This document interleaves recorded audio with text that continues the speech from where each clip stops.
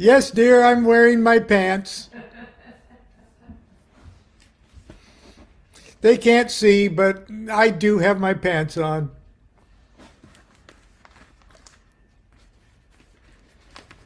I don't feel as confident as I would otherwise.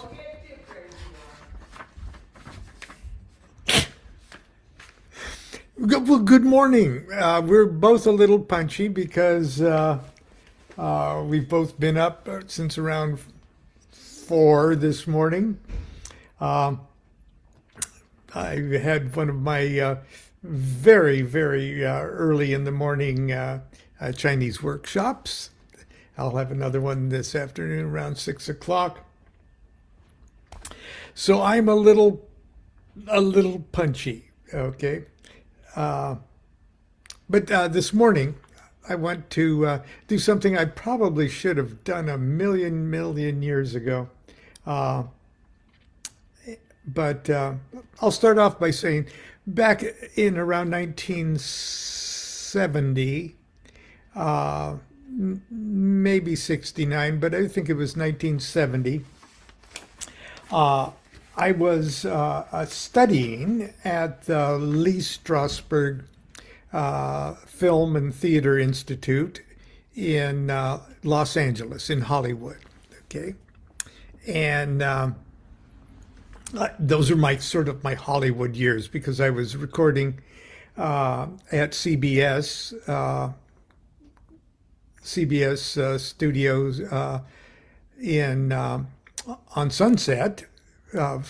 For my recording career, I guess. And at the same time, I was studying acting at the Lee Strasberg Institute.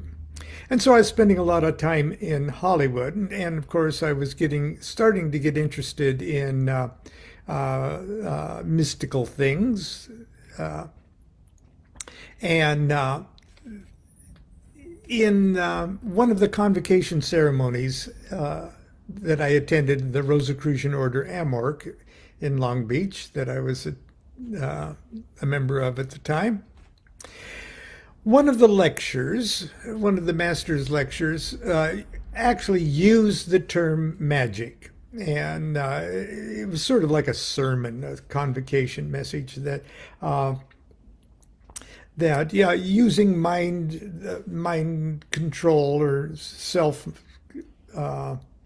mind power type things, that people can affect real changes in their lives and improve their lives and things like that. And one of the phrases was, in ancient times, people called this magic.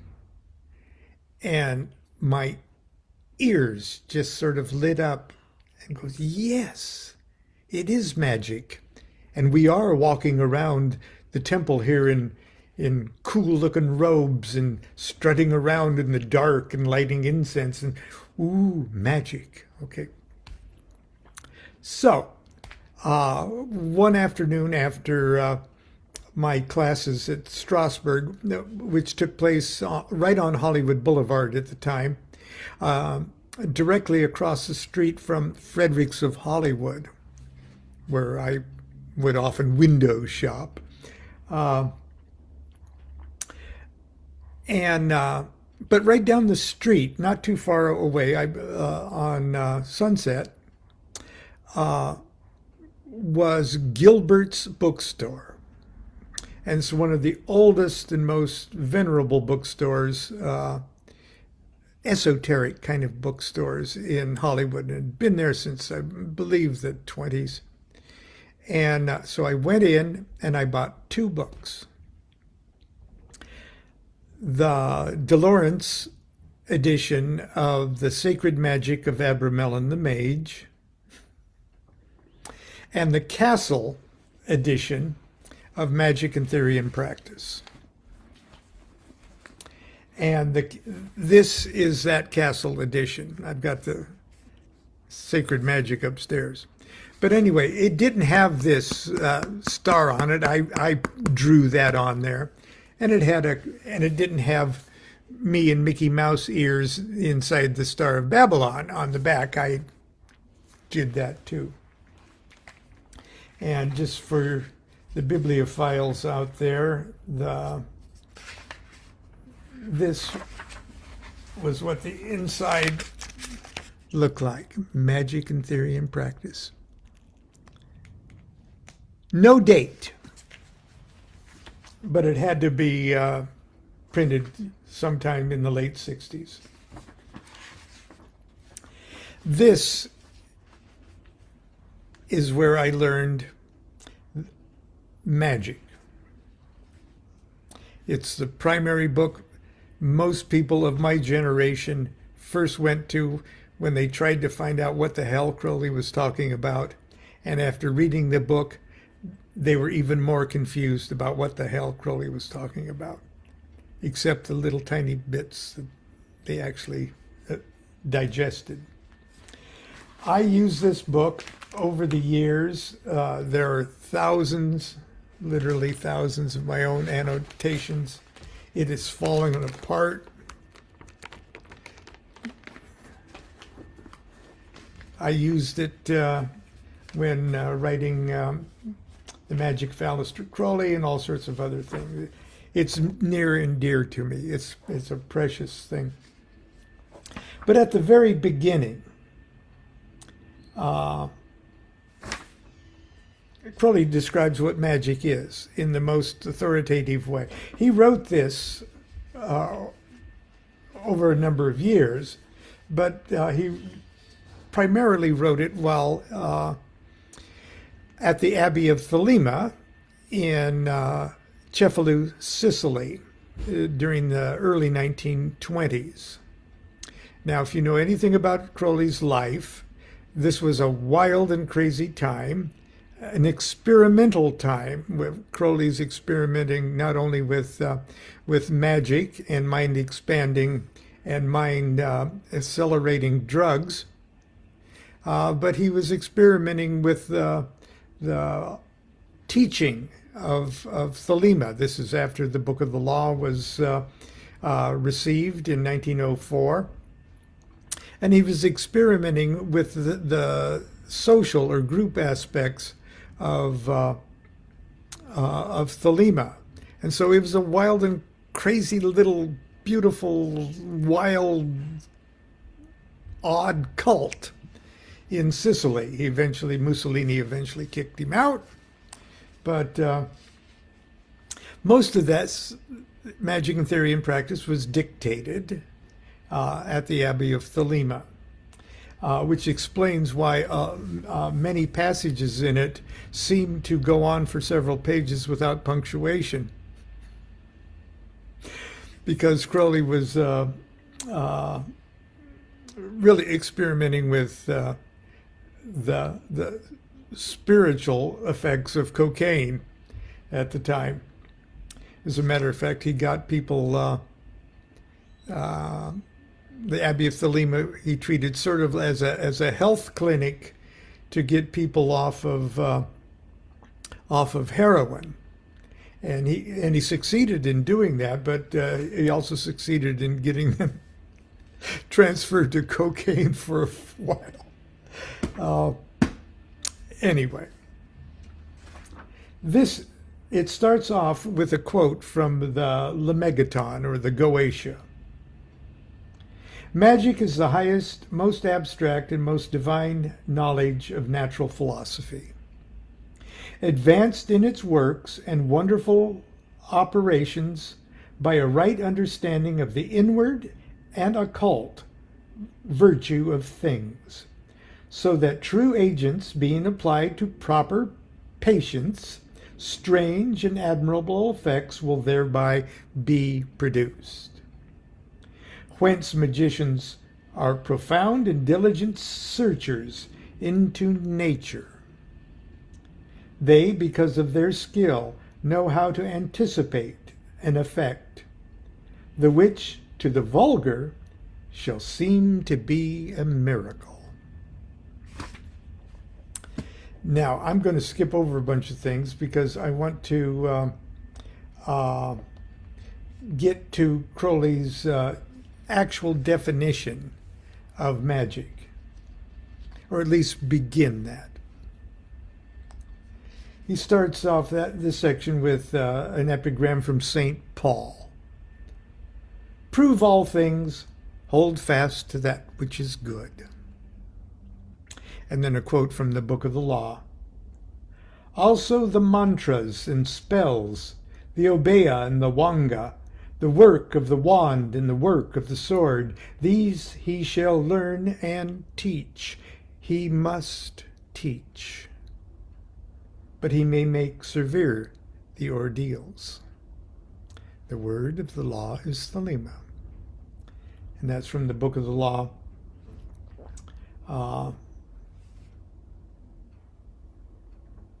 Okay. This book is for all. And I have to sort of share the format. This book is for all. And then you go down and you see magic, all, magic, all. Okay? Kind of gets it in your brain in a fun way. This book is for all. For every man, woman, and child. My former work has been misunderstood and its scope limited by my use of technical terms. It has attracted only too many dilettanti and eccentrics, weaklings seeking in magic, just with the C, an escape from reality. I myself was first consciously drawn to the subject in this way, and it has repelled only too many scientific and practical minds, such as I most design to influence. But magic is for all. I've written this book to help the banker, the pugilist, the boxer, the biologist, the poet, the navy, the grocer, the factory girl, the mathematician, the stenographer, the golfer, the wife, the consul, and all the rest, to fulfill themselves perfectly, each in his or her own proper function. Let me explain in a few words how it came about that I emblazoned the word magic upon the banner that I have borne before me all my life. Before I touched my teens, I was already aware that I was the beast whose number is 666. Now, let me digress for a second. If this were a novel, would you now want to turn the page and read on? I love this opening. Before I touched my teens, I was already aware that I was the beast whose number is 666. I did not understand in the least what that implied. It was a passionately ecstatic sense of identity. In my third year of Cambridge, I devoted myself consciously to the great work, understanding thereby the work of becoming a spiritual being, free from the constraints, accidents, and deceptions of material existence. I found myself at a loss for a name to designate my work. Just as H.P. Blavatsky some years earlier, theosophy, spiritualism, occultism, and mysticism all involved undesirable connotations. I chose, therefore, the name Magick, as essentially the most sublime and actually the most discredited of all available terms. I swore to rehabilitate magic. to identify with my own career, and to compel mankind to respect, love, and trust that which they had scorned, hated, and feared. I have kept my word. But the time is now come for me to carry my banner into the thick of the press of human life. I must make magic the essential factor in the life of all. In presenting this book to the world, I must then explain and justify my position by formulating the definition of magic and setting forth its main principles in such a way that all may understand instantly that their souls, their lives, in every relation with every other human being and every circumstance depend upon magic, and the right comprehension and the right application thereof. And again, that magic, and all are in that kind of a formatted format.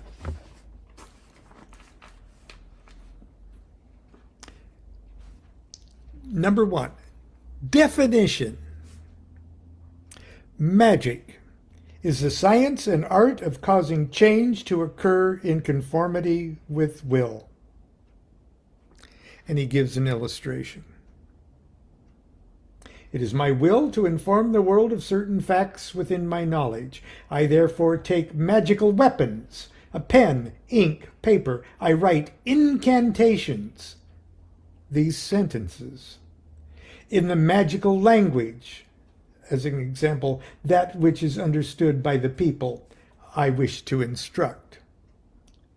I call forth spirits, such as printers, publishers, booksellers, and so forth, and constrain them to convey my message to those people.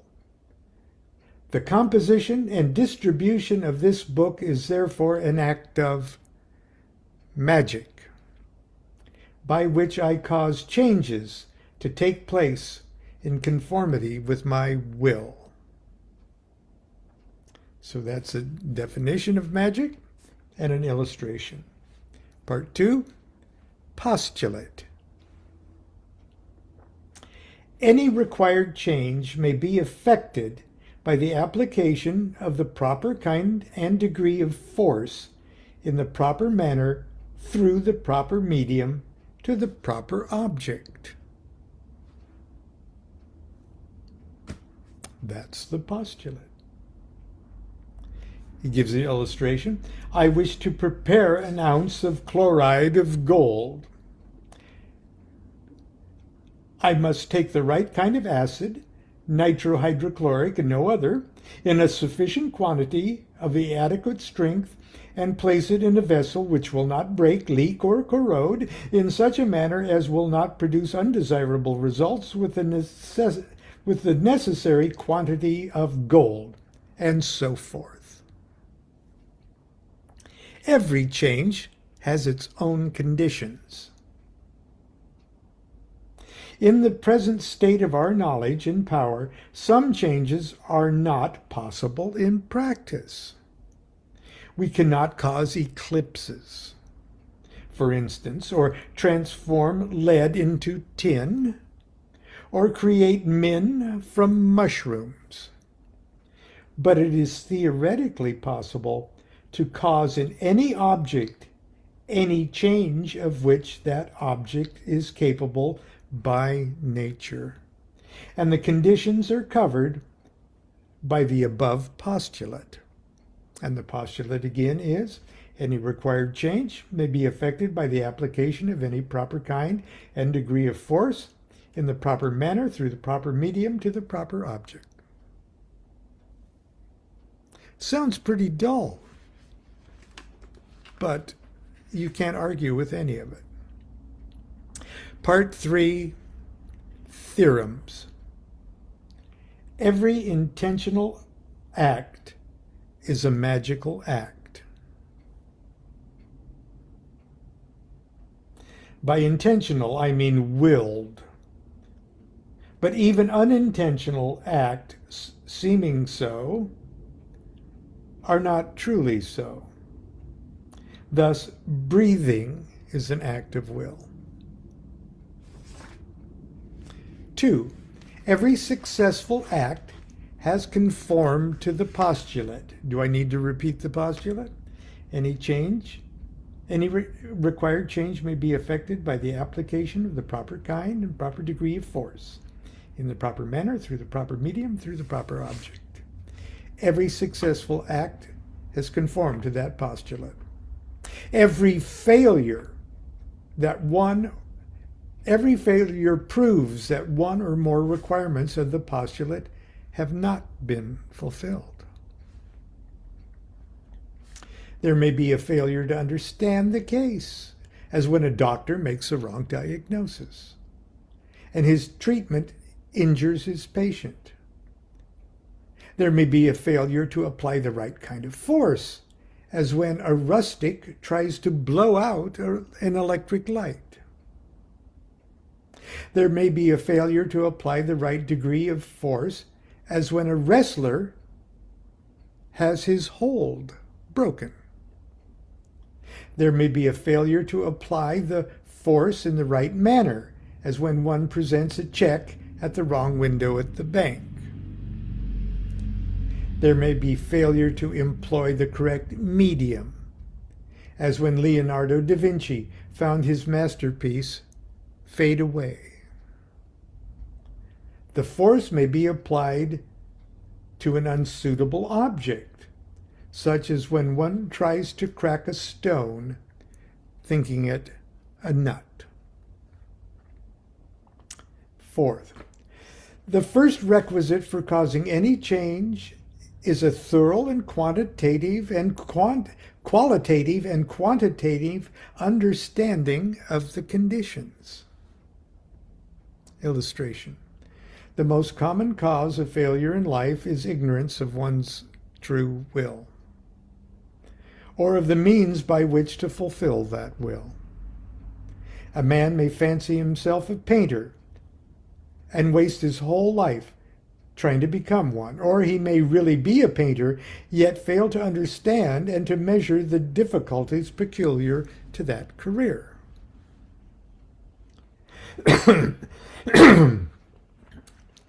5, the second requisite for causing any change is the practical ability to set in right motion the necessary forces. Illustration. A banker may have a perfect grasp of a given situation, yet lack the quality of decision or the assets necessary to take advantage of it. Number 6. Every man and every woman is a star. That is to say, that every human being is intrinsically an independent individual with his own proper character and proper motion. 7. Every man and every woman has a course depending partly on the self and partly on the environment, which is natural and necessary for each. Anyone who is forced from his own course, either through not understanding himself or through external opposition, comes into conflict with the order of the universe and suffers accordingly. Illustration. A man may think it is his duty to act in a certain way through having made a fancy picture of himself, instead of investigating his actual nature. For example, a woman may make herself miserable for life by thinking that she prefers love to social consideration, or vice versa. One woman may stay with an unsympathetic husband when she would really be happy with an attic, in an attic, with a lover. While another may fool herself into a romantic elopement when her only true pleasures are those of presiding at fashionable functions. Again, a boy's instinct may tell him to go to sea, while his parents insist on him becoming a doctor. In such a case, he will be both unsuccessful and unhappy in medicine. 8. A man whose conscious will is at odds with his true will is wasting his strength. He cannot hope to influence his environment effectively. Or efficiently is the word. Illustration. When civil war rages in a nation, it is no condition to undertake the invasion of other countries. A man with cancer employs his nourishment alike to his own use and to that of the enemy which is part of him. He soon fails to resist the pressure of his environment. In practical life, a man who is doing what his conscience tells him to be wrong will do it very clumsily at first. Wow. A man who is doing his true will has the inertia of the universe to assist him.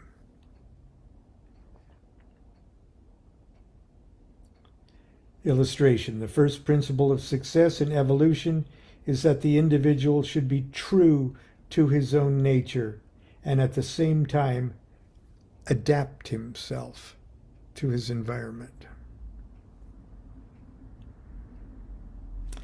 And that's where I'm going to leave this today, because it keeps getting better. And there's quite a bit left. Anyway, that's where we'll stop for today.